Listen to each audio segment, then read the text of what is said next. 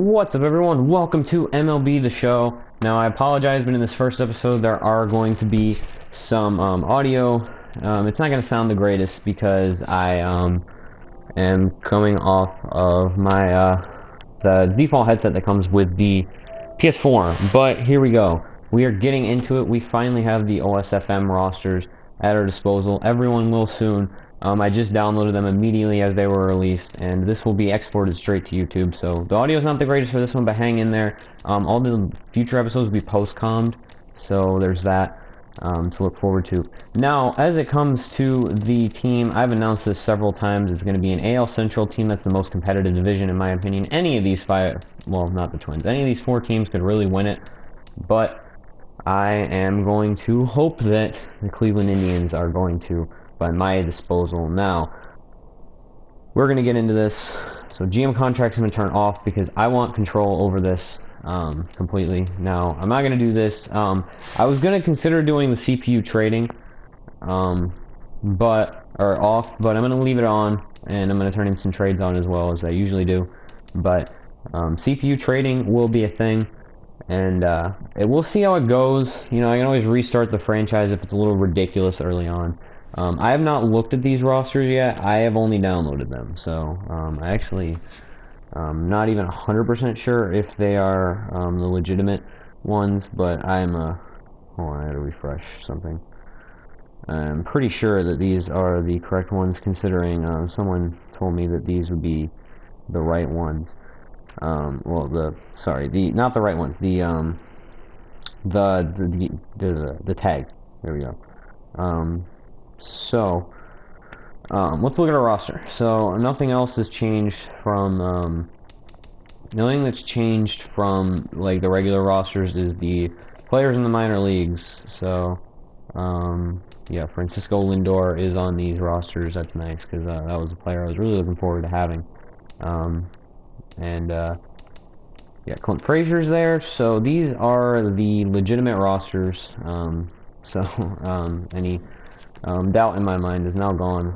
It did not. Now the difference between this and what you might see in a few months called the hybrid rosters, OSFM hybrid rosters, are these don't edit any of the MLB players. So you'll see for some reason Brandon Moss has 40 speed, or I guess I'll probably use a better example.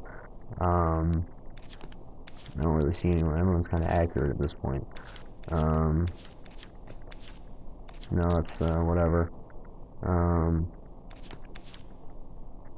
Maybe whatever. These, like, it seems like speed and fielding. Yeah, like this fielding is only 70 for.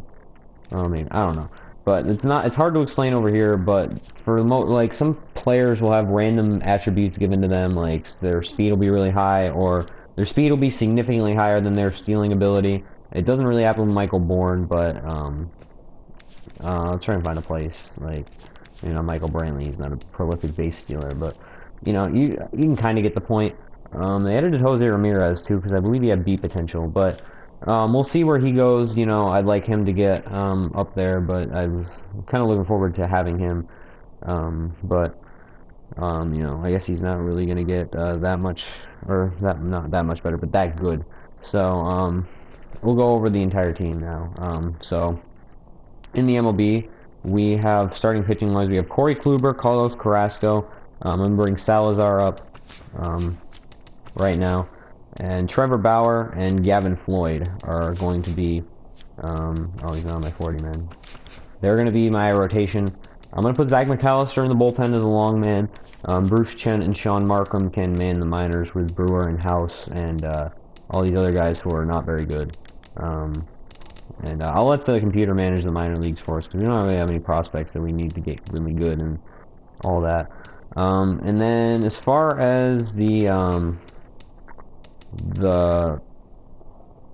shit, I can't think of it. The relief pitching goes. We got Scott Atchison, Brian Shaw, Mark Repchinski, and after that it really falls off to the point that we might have to actually go out and sign someone. We'll look at that in a second, though. And then Behind the plate, we have Yan Gomes and Roberto Perez as well. We'll keep him around, I guess. Carlos Santana is going to be manning first for us. Nick Swisher's got to get up on our Major League squad. And then we got Kipnis, Lonnie Chisenhall. Francisco Lindor will not be on our MLB team, but we are going to add him to the 40-man roster. Micah Velez will be manning short this year. And actually, we'll probably have Jose Ramirez man short, and maybe have Micah Velez as like a utility man. Who knows what we're going to do in that regard. But we do have Nick Swisher to play left and right field for us as well. So Michael Brantley is a great player. He is going to be our number 3 hitter, and we'll see how it all pans out. But Michael Bourne manning center, and Brandon Moss will not be in right field. It'll be David Murphy playing right field, with Brandon Moss as our DH. So we're going to sim spring training. Actually, first we're going to not Google. I don't know why I just almost said Google. We're going to look at relief pitching. So there's a few solid options here. We could also sign Yolis Jacine for the minors. There's a few decent free agent options here, but nothing that I'm overly interested in at the current moment. So we could sign Juan Carlos Oviedo or Rafael Soriano to be a setup man, or we could sign both, really. I'm considering signing both. Ryan Domet as a backup catcher could be a possibility. JP Arancibia, Jose Molina. Probably going to go with Ryan Domet, though, to be completely honest, his versatility. We are going to sign a few of these guys, so there's no doubt about that in my mind. Kevin Franzen is actually a free agent. I was considering also Marco Scudero, but he doesn't really play any other positions. We got Mike Aviles already. As far as outfielders go, there's nothing really there. I might sign Dion Viciedo, though, because he's young. Bench option, he can play DH or the outfield if someone needs an off day. And I'm not the hugest fan in the world of Ryan Rayburn, especially now. The last couple of years, he's been really bad. Well, not the last couple of years. 2 years ago when they made the playoffs, he was pretty decent for them, but last year he hit 200. I'm not really super happy about that. Carlos Quentin was my other option at DH that I was thinking about, but we have Brandon Moss as probably a preferred DH because he's really good for power, and he's not the best fielder, or he's not the fastest guy in the world either. So we're gonna go get rid of some players really quick. Who are kind of old or don't have very good potential. I was thinking maybe we'll get rid of Josh Tomlin. We'll release Josh Tomlin because he's kind of useless to us. And I'm going to clear up a couple more spots. We'll get rid of these 2 relievers. Well, maybe not both of them. Okay, we'll go to this guy too. Okay, so now let's sign some players. All right, so we're going to sign both Rafael Soriano. We're just going to we'll give him the 2 years that he wants, actually. 2 years at $3 mil. We'll get Juan Oviedo, too. We'll get him for 1 year. Or maybe we'll jag it up. Alright, $3 mil for him. And then we can probably get Dion Viciedo for pretty cheap as well. Give him 2 years. Okay. Because he's a player we want to keep around. Anyone else that I want to sign? Possibly Kevin Franzen for the bench. Get some competition going in there. I actually wonder what, no, I didn't want to do that. What is Swisher's contract? It's not accurate to himself, so actually trading him would not save us a lot of money. So there's that to worry about too. Yeah, their contracts are off on this, it's because I didn't use hybrid. Oh, I wanted to sign GP and CBA. So what we will do is we will release Brett Hayes and, go sign not Aaron Sebio. What the hell am I saying? Ryan Domet. I actually don't have enough money to sign Ryan Domet. So we will sign Joan Buck. I thought retired. Is Aaron Sebia? Yeah, Aaron Sebia. Good power, pretty good fielder. Just didn't work out in Toronto. I can't. Okay, I offered him the max that I could. So we're gonna look at our scouts real quick too.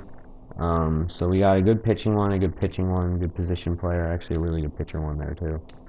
So we're gonna look for someone who's better positional scout maybe down here. That's yeah, like this guy who saves us a little bit of money. in terms of that, since we'll have that going on there. Alright, so we'll have these guys do position players, and then, well, I guess we'll have these two do pitchers, and then these two do position players. I'll do the scouting usually probably off screen though. Alright, so let's sim spring training. We're not going to just skip it. We'll sim it so that our prospects can develop, and we'll now go to the regular season and set our roster. There's stuff to worry about though. We'll do scouting in a second. That's not, I'm just going to get rid of all these notifications. Don't need that. Alright, so manage the roster. So I'm going to make Zach McAllister a reliever. Alright, so that makes our, yeah, makes it slightly, whatever. Makes them worse, but, you know, I can't really help that. And then we will add you here and put you in the MLB. I think we're going to change them to just, not that. We're going to change them to relievers as well, so that they don't get put in closing roles. And we will send down Swarzak, because we still have options on him. We'll manage the minor leagues after this too. So we have enough relievers, that's good, and a closer as well. So that's 12 pitchers. Alright. We're going to add JP and Sebia and bring them up, and send down Roberto Perez. We don't really have any good catching prospects anyway, but that's good because Yan Gomes is signed for 5 years at a very good price. Nick Swisher, that's fine. Yeah, Mike Avila's. We don't want Francisco Lindor in the MLB. I don't want Jerry Sands. Okay, he didn't actually do that good. I was like, I thought Jerry Sands was okay last year. I don't want Ryan Rayburn either. I would rather have... I'd rather have Viciedo. I probably would. Yeah, Ryan Rayburn's not very good. So we'll send him down to AA.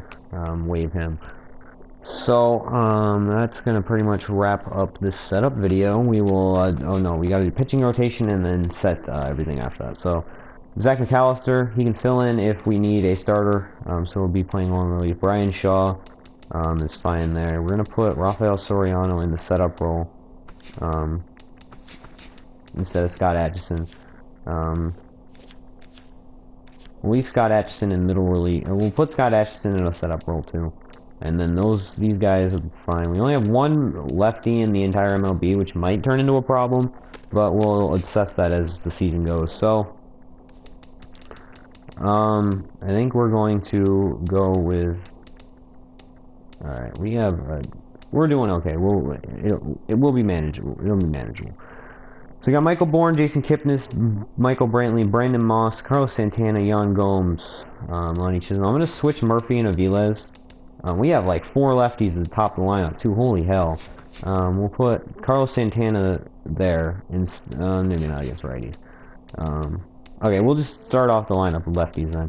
That's fine. We got a lot of lefties on the team. No DH we'll deal with when we get to interleague play. Here we go. I don't want that happening. Actually, Swisher's not very good, no. What we are going to do, though, is we're going to play Viciedo. We'll put Brandon Moss in the... Oh my god, there's a phone going off.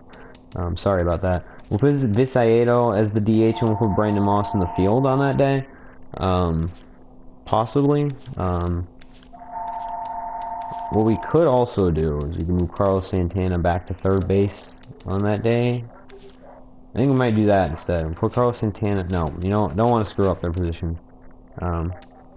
So we will leave it like that. We'll put Diane Viciedo in the lineup that day. So we're just going to have kind of a liability in... you know, we'll have Michael Brantley... No, never mind. I'm not going to mess with him. I said I'm not going to mess with positions. So our bench is going to be David Murphy... JP and Sebia, Jose Ramirez, and Diane Viciedo on certain days. Well, of course, this is going to end.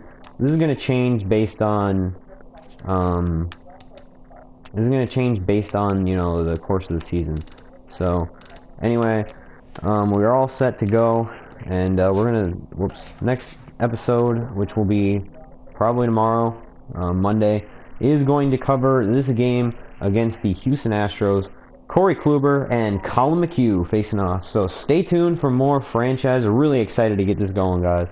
So make sure you stay tuned, subscribe, like these videos if you like the content, and follow me on Twitter. Link is down below. So Thanks for watching, everyone. Peace.